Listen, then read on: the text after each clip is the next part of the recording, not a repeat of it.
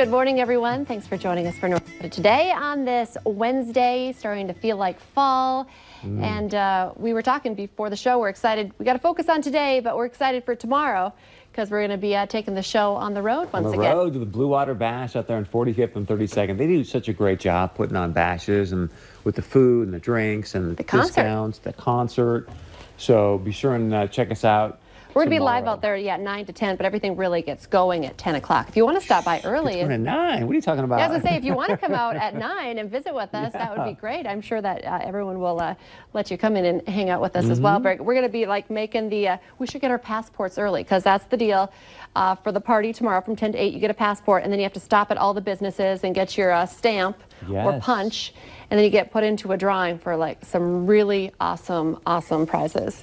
But my favorite thing is, like you just mentioned, the discounts and the food and the drinks at all of the locations. I'm excited. It's going to be fun. Hopefully the weather, is the weather going to cooperate? Yeah, I was going to say, it's starting to feel a little bit more like fall, but that's all right because both Lori's and Leland Lavender have some great sweaters that you can buy when you get there. Or maybe some, you know, I don't know if they have blankets, but they have fabulous pillows and things at McNeil and Friends. So and diamonds keep you really warm, don't they? It warms your heart, for sure.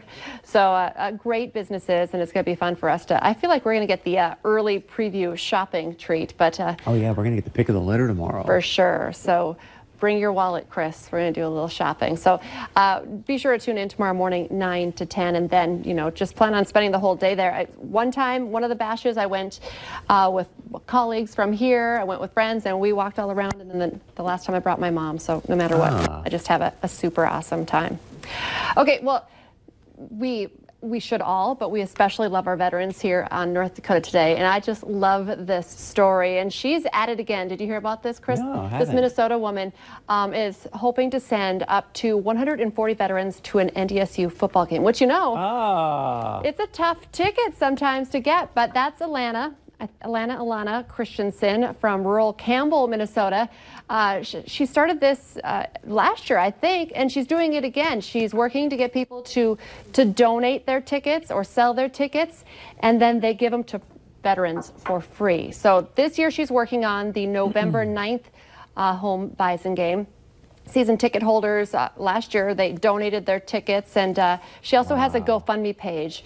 So if you would like to even just, you know, donate some money so that she can buy these tickets to then give to the veterans group.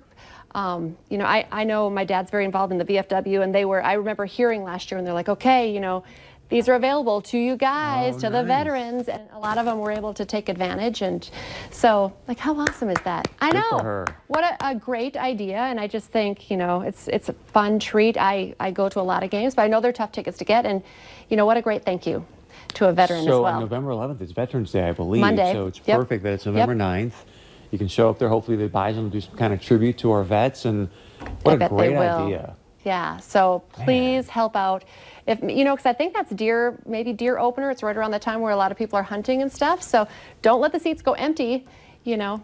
Give them to our veterans. And if you want more information, we have it on our website, valleynewslive.com. And like I said, one of our producers put it up on the hot button, so it's very easy to find. Donate some money, help our veterans get out there and enjoy a treat. I just love it. I got to give a shout out too to Sawyer Anderson. We've had her on the show before. She's with Wellspring, and so there's a special event taking place tomorrow night. So after you go to the Blue Water Bash, you can go to this. Sawyer's going to be there speaking. And if you don't know, what she's doing is she's got a great book. She's raising money to put water wells for people in Africa. There's people in Africa that really don't have access to good water. So she's trying to make a difference. And this is pretty cool, Lisa. I just found out speaking to her dad that she just is close to or inked a deal internationally with Vietnam for her books. Really? Yeah, so she's 10 years old.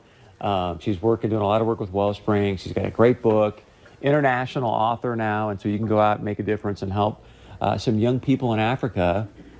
I mean, if you don't, I remember the story. So one of the young people that she was there, she heard the story about where they went, because they have to go walk so far to get water, right?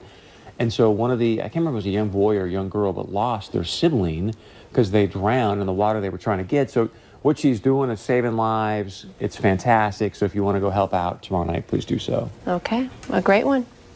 Stay with us. Coming up next here on North Dakota Today is too much time in front of a screen messing with your child's eyes. Our friends over at Eye Consultants of Fargo have the answer next year on North Dakota Today.